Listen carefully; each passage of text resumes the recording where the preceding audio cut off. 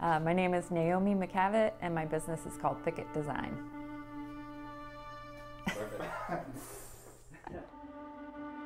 I grew up close to the James River, and we would go and walk down around the James growing up. And then I spent half of my childhood in Washington State, so totally different habitat there, really different plants there. And I always liked plants and just nature in general. Because I love to tackle a place, you know, like think about it in terms of what are the plants and animals and mushrooms that all go together in a system. Usually the process goes something like this. I'm out walking around and like, what do you suppose that is to someone that has no idea? They're like, I don't know, but maybe you should ask this guy.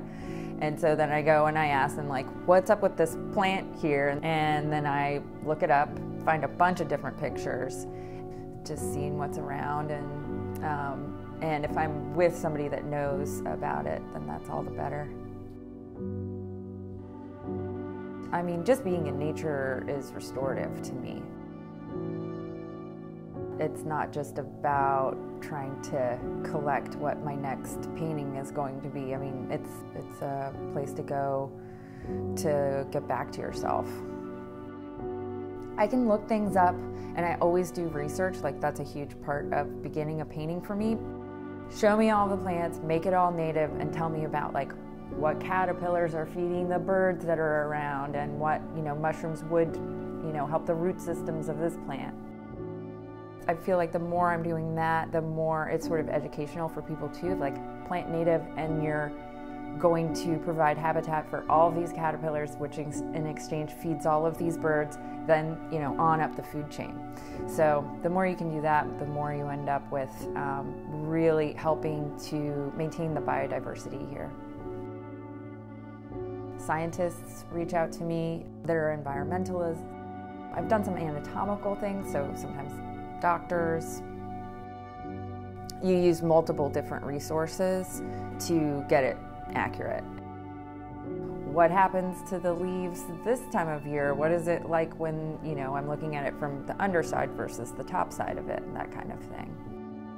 And I think painting that subject matter comes out of that, and that's part of the point, right? Like, that I want to make something that gives people that same feeling.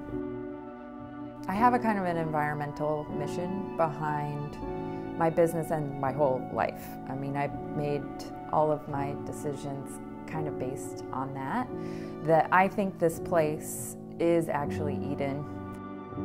When I see the way that nature works together in a perfect system, even though there can be brutal parts of it, right, with predator and prey and parasitic things, it all is about life willing out, right?